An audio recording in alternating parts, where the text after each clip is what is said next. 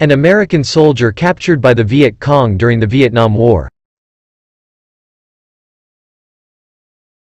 The body of an American paratrooper killed, in action in the jungle near the Cambodian border, is raised up to an evacuation helicopter in War Zone C, Vietnam, in 1966.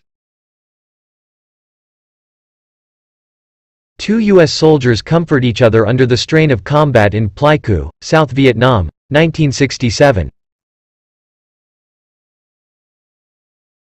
U.S. Navy Corpsman Petty Officer Vernon Wike, aged 19, leaning over his comrade and friend Lance Corporal William Roldan, aged 21, who had just died, on Hill 881N, Vietnam, 30 April 1967.